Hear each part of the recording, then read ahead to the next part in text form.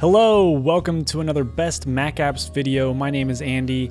I did one of these videos 2 years ago and I've been getting a lot of requests to do it again, an updated one, so here it is. This is the ultimate list of the best Mac apps here in 2016.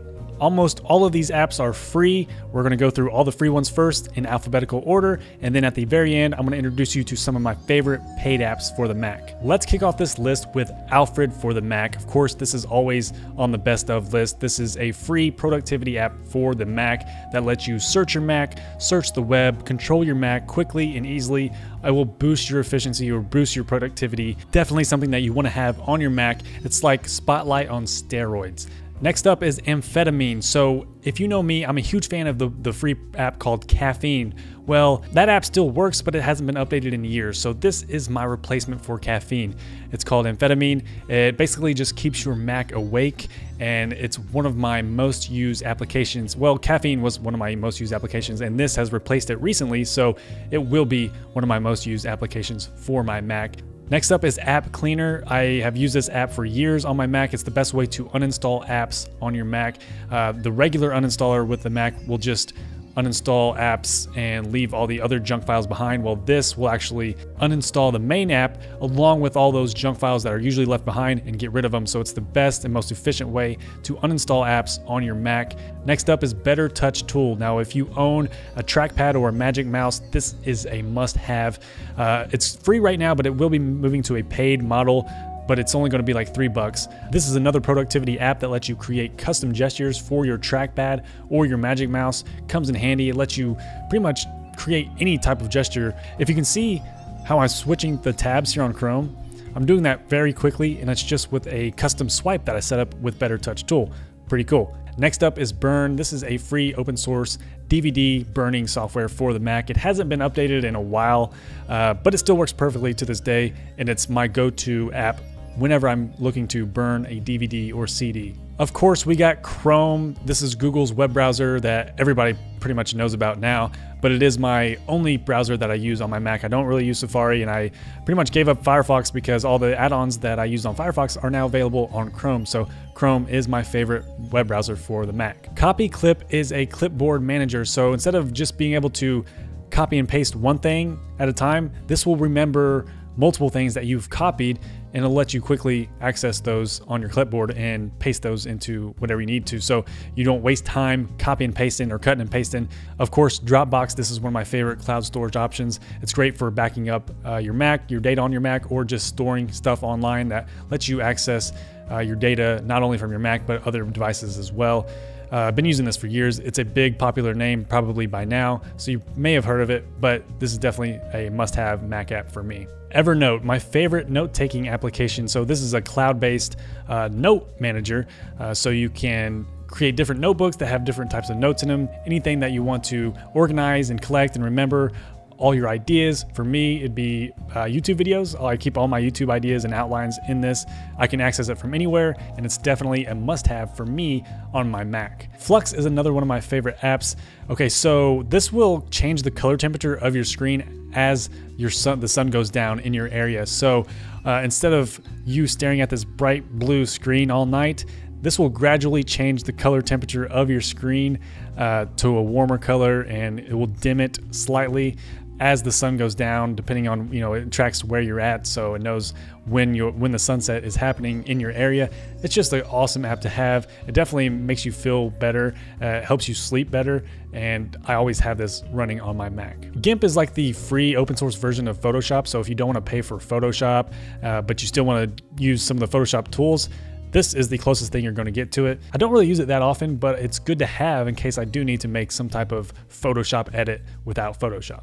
Google Drive, of course, this is probably a known name. You probably have this already. If you have a Google account and you don't have Google Drive, just go to drive.google.com, but it's basically online storage, just like Dropbox, very similar, but I use them both. Handbrake is a free open source video converter. It's been on the best of Mac apps list for years. It's a classic. I don't use it that much anymore because there is another video converter that I use now, but I do always have it installed. Next up is Hidden Me Free. This is just a quick, easy way to hide all your desktop icons. So for me, if I'm about to record my screen for a video, I'll just start this application and it hides all the icons that I have on my desktop. HitFilm Express, this is one of the best free video editors for your Mac and for Windows too, but since we're focusing on Mac, if you don't want to pay the money for Final Cut Pro or Adobe Premiere Pro or even iMovie if you don't have that already installed on your Mac, this is a powerful video editor and it's completely for free. It does some really cool things and it does take some getting used to, but if you want to get into professional video editing, check out HitFilm Express. I just discovered this app recently. It's called Infinite, and it's a clever and fast way to share big files with anybody. So if you need to share like a folder full of videos or a folder full of music, of course you can't email that, it's too big. You just install Infinite and bam, you drag it to Infinite, the little icon in the top menu bar, and there you go. You're all set. You can send it to anybody that you want.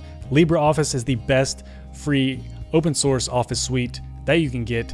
Of course, there's OpenOffice, but I do prefer LibreOffice. It's basically like Microsoft Office except free for your Mac. So if you don't want to buy Microsoft for Mac, check out LibreOffice. It does everything that you need to do pretty much. Next up is Pocket. If you want to have a bookmark manager or you just want to save web pages or websites or interesting things that you find on the internet, save it all to one place that syncs to the cloud that you can access on any device. Pocket is the app for you. Been using that all the time for years on my iPhone and my Mac. Sketch is a very convenient app to have. Lets you annotate documents and images quickly and share them with anybody very easily. So if you have Evernote, you probably want to get Sketch installed. Of course, Skype is a household name by now. If you haven't heard of Skype, then I don't believe you. Skype is still the best video chat other than FaceTime or Google Hangouts. You know, Skype is still pretty popular and it's a great way to make free video calls to other Skype users. Smart Converter, this is the video converter that I was talking about earlier. This is a very simple, easy way to convert videos and audio files to any other type of video or audio file for any particular device. So if you have an iPad or iPhone, they have presets for it. You just convert the video for that and bam, it does it easily, quickly. It's the one I use when I want to quickly convert any type of video or audio file. I just discovered this one recently too. This is Spectacle. It lets you basically move and resize windows with ease. Where did I come up with that? So yeah, if you are into productivity, of course, as you can tell, I am. This is a great way to move the windows with short keyboard shortcuts. Now, you know I can't live without my music. I'm listening to it right now. You can't hear it. Spotify, I'm a premium member, but they do offer a free version of Spotify if you want to do that. Either way, you should install Spotify on your Mac. Next up is Super Duper. If you're not backing up your Mac, then you are doing a big no-no. You might want to stop watching this video and back up your Mac. But I like to use this in conjunction with Time Machine. Time Machine is good to back up your data, but Super Duper is good to have when you want to make a bootable backup of your Mac hard drive. TeamViewer is a fantastic and the best way to remote control your own Mac or help others when you need to remotely control their screen. So for me, if I need to help my mom out with a computer question, she lives like hours away, I just make sure she has TeamViewer installed on her computer and I can access her computer from my Mac using TeamViewer, and it's fast, it's free, it works great. Text Wrangler is a free text editor for the Mac. I used to use Sublime, but I believe that it's paid. But so if I ever need to work with any type of code, HTML, stuff like that, Text Wrangler is my go-to free app to use. Transmission is the best BitTorrent client for the Mac. It's free, it's open source. A lot of people like to use uTorrent. I stand by Transmission. I've been using it for years. It's quick, it's lightweight. I've never had a problem with it. It has all the features I need. And if you need some type of BitTorrent client, definitely go with Transmission. Another one of my all-time favorite Mac apps is the Unarchiver. So this is just something you want to install on all your Macs. It's one of the first apps that I install when I get a new Mac. And it lets you unzip or zip any type of zip folder. So zip, RAR, 7-zip, tar, gzip, bzip, all kinds of zips. This will handle it all. You'll never have to worry about running into some type of zip file that you can't open. VirtualBox is the best free way to install Windows on your Mac. I use Parallels, which is a paid program to do that because it has some more features and the UI just looks better than VirtualBox. But VirtualBox is awesome for being free. I mean, pretty much does whatever you need to do as far as managing a virtual machine that has Windows or Linux or any type of other operating system installed. You can run that from your Mac using VirtualBox. VLC, the absolute best media player that there is for Windows and Mac. I've been using this for years on both operating systems. It's one of the first applications I install. It can pretty much play any media file, any video, audio file.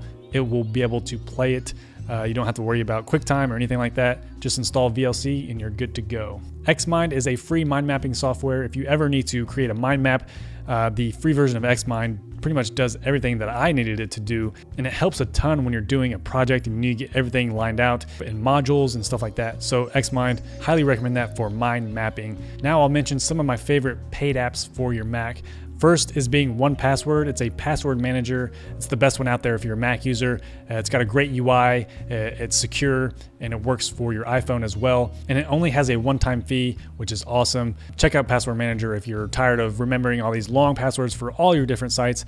It lets you keep everything secure in one place. Daisy Disk is an awesome utility that will show you what's taking up your disk space. So if you're running low on hard drive space, you can see what's taking up the most space, and you can delete and clean up your Mac hard drive so you can install more crap on it, right? Okay, so next up is Pixelmator. This is a fantastic photo editor for the Mac. It's like an easier to use version of Photoshop. So if you're into photo editing or just want a solid photo editor for your Mac, Pixelmator is the best application for that. Next is PopClip. This is a productivity tool that whenever you select a piece of text, it will give you certain actions and options that you can do with that text, sort of like when you're on an iPhone. It just gives you that feature on your Mac, but it also has a little bit more functionality than just that. Check out PopClip. It's awesome to have. Definitely save you some time.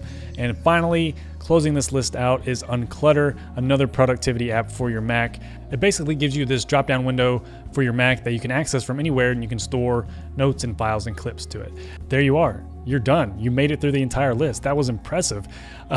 This was my ultimate list of the best Mac apps in 2016. Let me know which app intrigued you the most.